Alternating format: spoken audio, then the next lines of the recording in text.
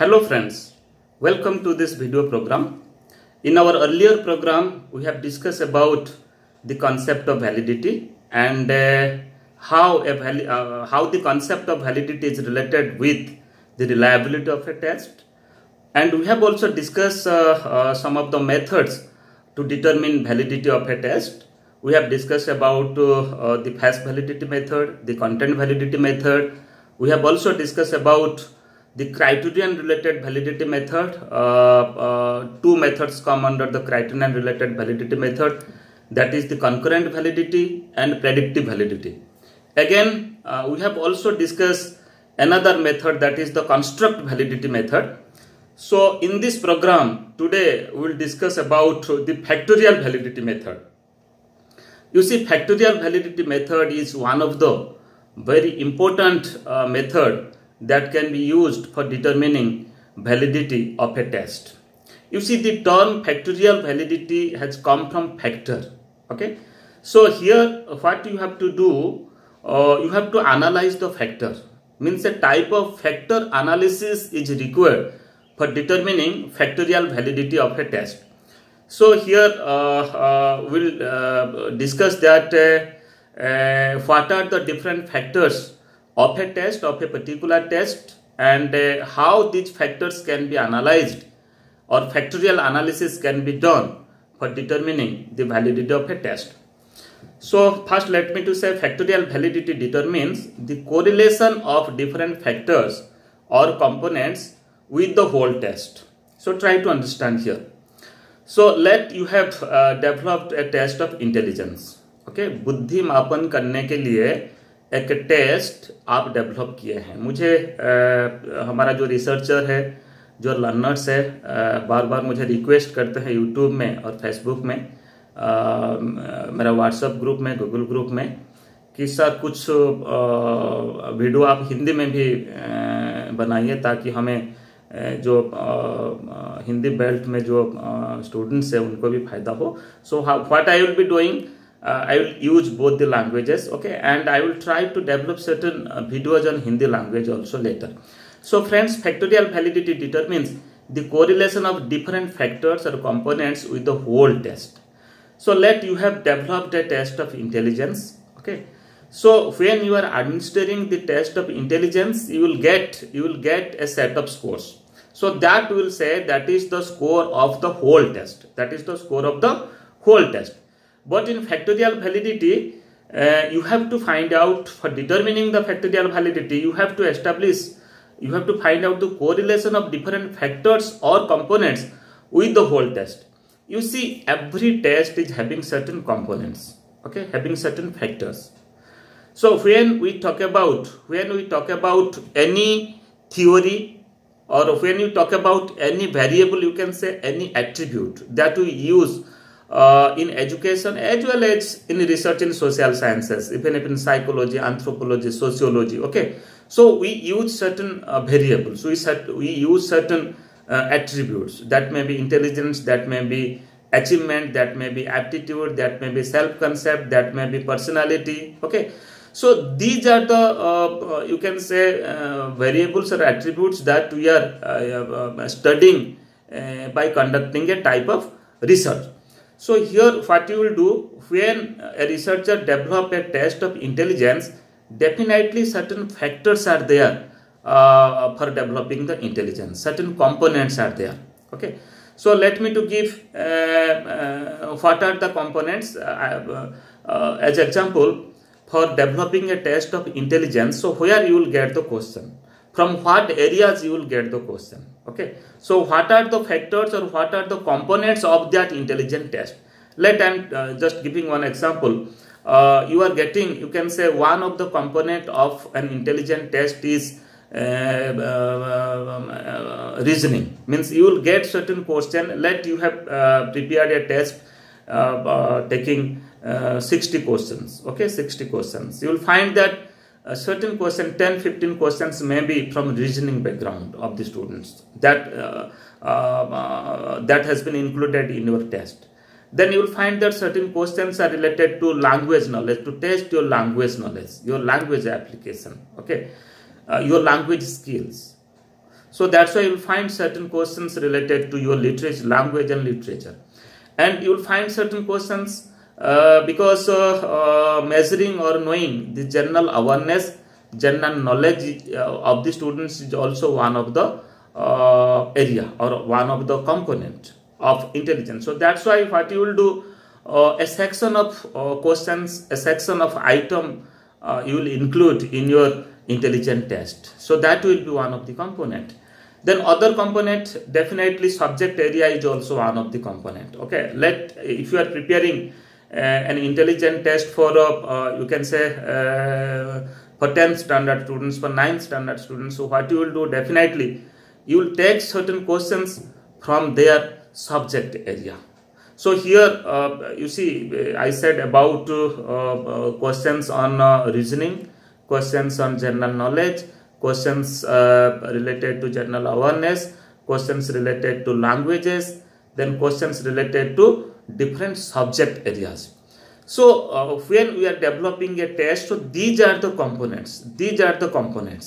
So what you will do, you have prepared an intelligence test taking 4-5 components. You have when you administer that test for getting the validity, you have already selected a group of subject, group of students on the same age group, same standard students. You have administered that test and you have already got a set of scores. Then after getting the set of scores, again what you will do, earlier I have said that let in your test 60 questions are there, 60 items are there. Then as per the components, so what you will do, you have to make the groups. Let 10 questions from reasoning, then 15 questions from general knowledge and general awareness, again 15-17 questions from let subject, then 10 questions from language and literature, to know the skills in subject, skills in languages, your skills and understanding in inductive and deductive reasoning, whether you have the analytical skill or not, whether you are able to synthesize the things or not. Okay, and again whether you are acquainted with the different development which is going on globally or not, means your general knowledge and general awareness. So these are one component.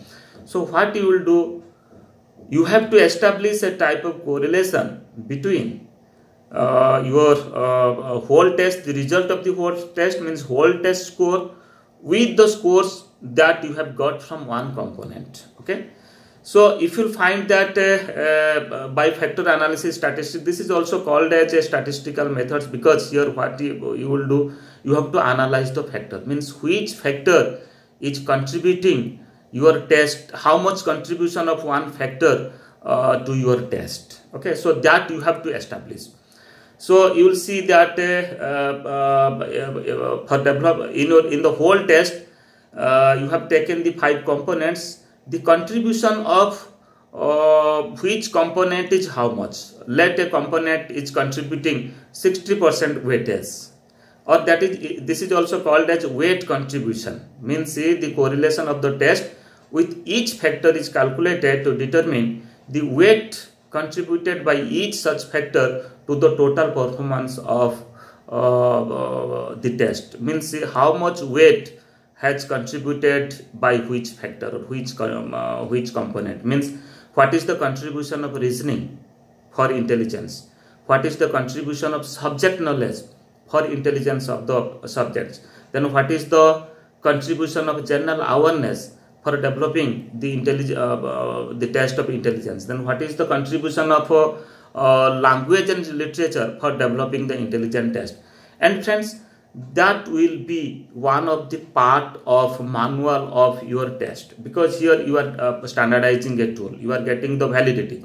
So when you will write the validity, when you will mention that factorial validity, the concept of factorial validity have been used in your study, in your test, you have to say that the detailed analytics or detailed analysis background you have also keep, means which factor is contributing how much. Okay, so whether all factors are contributing equally or few factors, the contribution of few factors are much in comparison to other factors that you have to analyze. So let me to give one more example. Let when we talk about academic achievement, okay, academic achievement, you will find that many factors work for determining your academic achievement of the students.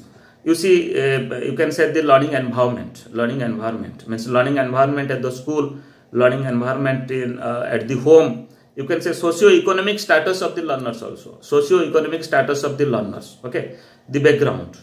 So that also contribute for academic achievement of the students. Then intelligence of a student, particularly of a student, is also contributing something for academic achievement.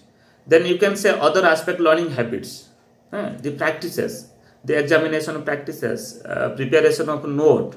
You see, all students are not studying in a same style, in a same way. Okay, so habits, learning habits of students are differently. Some are studying at the night, some are studying at the early morning, and you will find that you will find a group of students, those are studying just before the examination. Okay, and you will find that a group of students, they are studying continuously, regularly, means every day they are studying, let for 4 hours, for 5 hours. So this is a continuous habit. So here you can find out a student who has developed a continuous habit of study, what is their achievement, and the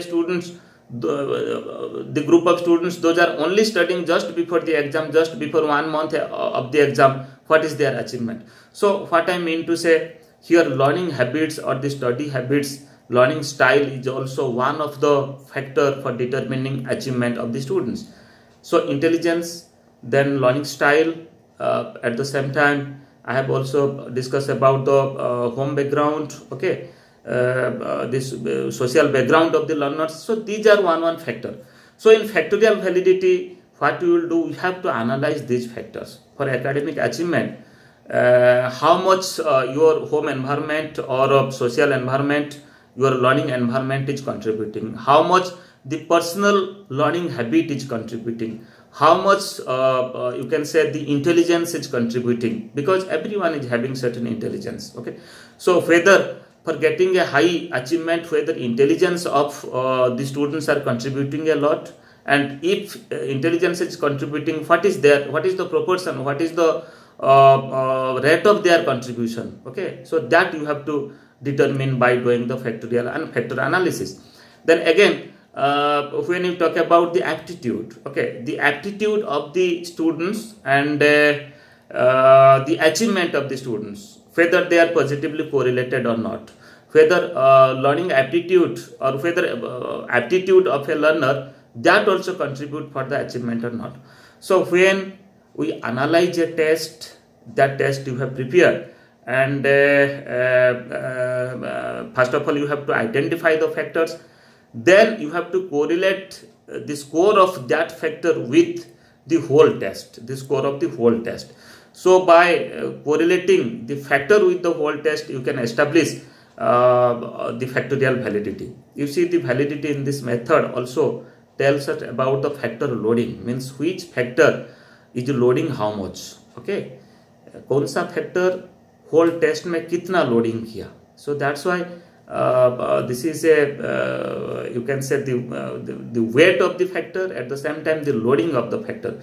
Which factor is a very though that is a factor but not a significant factor, but you will find that certain factors which is a very significant factor, just like for achievement and intelligence. Intelligence is a significant factor for achievement. Learning style or study habit is a significant factor for achievement. Okay, so that's why in this way we can establish the factorial validity of a test. Factorial validity describes what factors a test measures with their weight. So first of all, it measures what are the factors and with their weight. How much is the weight? So that should be the part of your test manual. You have to mention that these are the factors in factorial validity. These factors have been analyzed by using the statistical technique. And by analyzing the factors, this is the result, that the correlation between the whole test and the you can say the part test or the component of the test. So friends, today we discuss about the concept of factorial validity and how to analyze the factor and how to know the weight of the factor and the factor loading of a test. So unless you determine all these factors that is contributing your test, you cannot say that the factorial validity have been established in your test. So friends, we have discussed almost all the methods that are being used for determining the validity of a test. In our next program, we will discuss other aspect of education. Thank you.